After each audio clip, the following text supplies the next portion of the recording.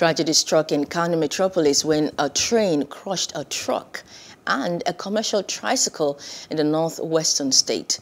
The accident, which occurred on Sunday afternoon, left an unspecified number of passengers feared dead.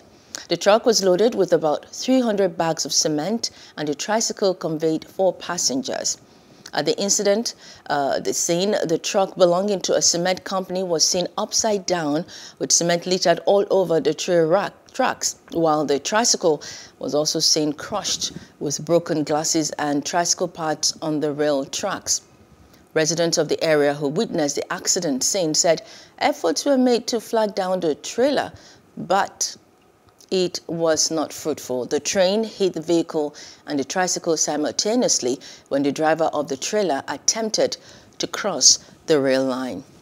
Hello, hope you enjoyed the news. Please do subscribe to our YouTube channel and don't forget to hit the notification button so you get notified about fresh news updates.